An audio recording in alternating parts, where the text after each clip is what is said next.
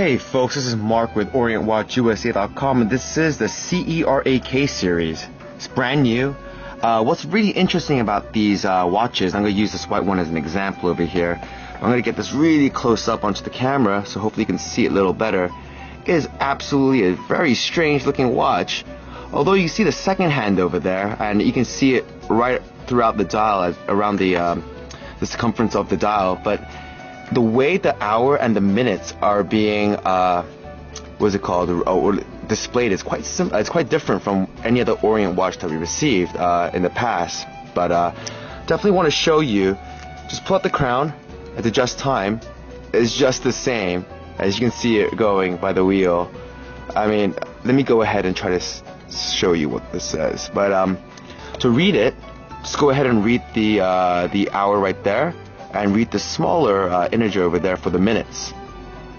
It's quite similar to everything else. It's just that the way they decide to display the minutes and hours are just a little different.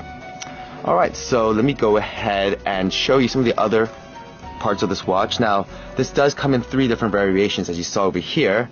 It comes in a white with red, which I like very much. And it comes in a more masculine black and blue. Let me go ahead and show you the band as well as the watch. Let me try to give you a little close-up of it. Gives you a better idea of what the watch is. There it is.